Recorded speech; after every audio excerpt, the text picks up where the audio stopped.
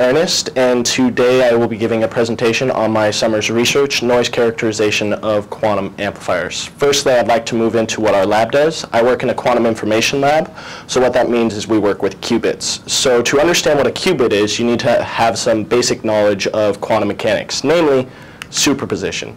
So superposition is this weird idea from quantum mechanics that says you can be both here and there. You could be in two places at once, okay?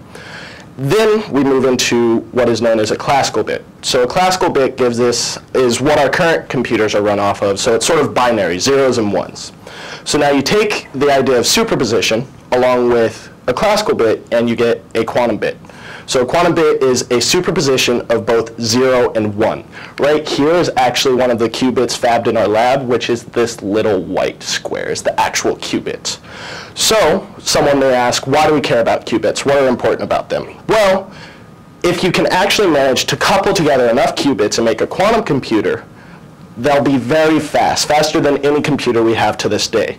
So very powerful computers. That's one benefit. But this isn't theory. This is if we can actually manage to couple together qubits to sort of make a quantum computer.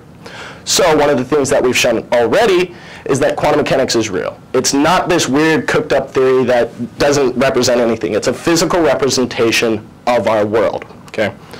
But now, sort of moving into the signals coming from our qubits, you may suspect that the signal is very small, because quantum generally means small signal, right?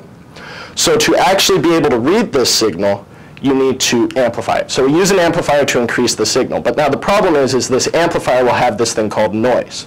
And if this noise is larger than the signal, it'll bury it. So it's important. We need to know, is the noise bigger than our signal? Okay? So this then moves into what my summer's research has been, noise measurement. So for those of you who may not know, noise is simply any undesired signal in your electronics. Okay? So now if the noise is very small, as you would hope it would be, it's actually difficult to measure how much noise is there, right? So the current methods that exist for this are the Y-factor method and the hot-cold method. The problem with these methods is they're complicated. There's a lot of calibrations that you have to put to them. So this then leads into wanting to develop a new method so you don't add a lot of extra effort to your experiment at hand, right? So this thing goes into what I've been using, the new method, the shot noise tunnel junction. So now let's briefly explain what the shot noise tunnel junction is. So just so I don't actually confuse anyone, I generally refer to it as the source. The shot noise tunnel junction and the source are the same thing. So don't get confused about that. So now I'd like to give a circuit diagram of what's actually going on. So as I said, we want to test the low noise amplifier with the use of the source, okay? So to explain what's going on here, the source is a calibrated noise source. So this means that we know precisely the amount of noise that's coming out from it. The way that we change the noise coming out from it is with this bias voltage. So you change the bias voltage, which then changes the noise that's coming out of this, which is then fed into the low noise amplifier, which you then feed into your spectrum analyzer, which you are then able to do some data analysis and find the noise from your amplifier. I'll explain how that happens in a second. Just for your knowledge, this here is a picture of our source. This is actually the box. The source is a chip inside this box, and this here is an AFM image of that chip.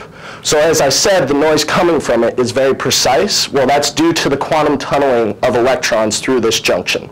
So just for clarification, the current runs from sort of in this direction, so going like this into our amplifier, okay? So now to talk about how to extract the noise coming from our amplifier.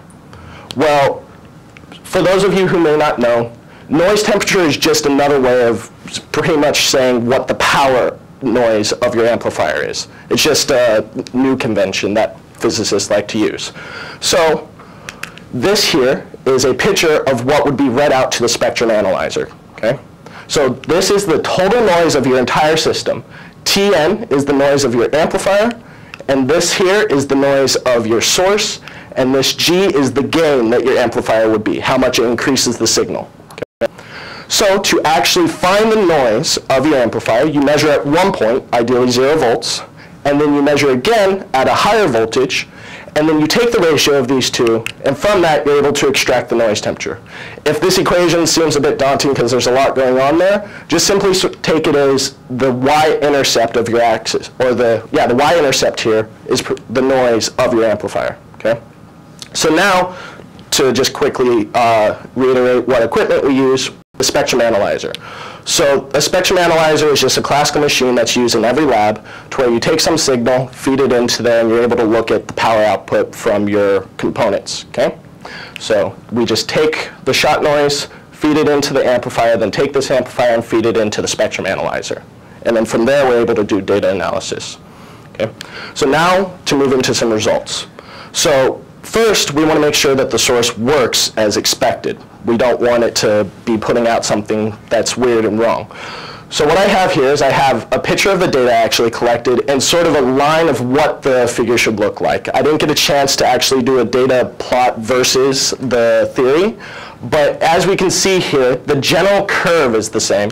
And then I actually went in by hand and calculated and make sure that everything fits to theory and it works very well within a few dB. So then to actually move into the results of noise measurement. So I took one of our amplifiers in our lab that has a spec from the manufacturer, and I tested the noise source to make sure that it's within what we expect. The amplifier that we tested was supposed to have a noise figure of about 4.8. As you can see, it's roughly around 4.8 dB for the range of frequencies from 4 to 12 gigahertz. For those of you who may not know, again, noise figure is just another means of characterizing the noise temperature. So the relation is just right here. So then some of the conclusions we can get from this. Well, first order, this is a very easy method to test the noise coming from your amplifiers. It doesn't have a lot of complicated calibrations to it. You just put in a known voltage, you switch it up a bit, and then you're able to find out what the noise of your amplifier is. Another thing is we're able to better understand what's going on with our amplifier. So this is a very good way when we start to develop new amplifiers that maybe are less noisy to our equipment, that we can test it and make sure that it performs as expected. And then as sort of a personal note for a conclusion, working in this lab has shown me I really enjoy quantum information. It's something I actually am intrigued by. It sort of bridges this weird quantum mechanics thing to real world, so it's really fun for me. But thank you.